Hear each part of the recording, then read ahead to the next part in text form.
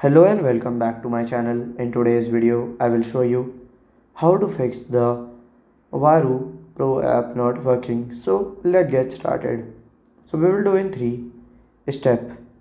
So just press and hold it here. Click on this I button and it will open the app info. So from here, you have to go to the storage option. Click on this clear data and then delete. Now we will do the app update.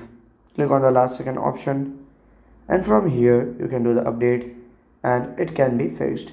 If not, then we will reinstall the app. Click on this uninstall button. Click on this uninstall here and it will be fixed. So this is how to fix the Vagaro app not working. And if you find this video helpful, make sure you like, subscribe and share the video.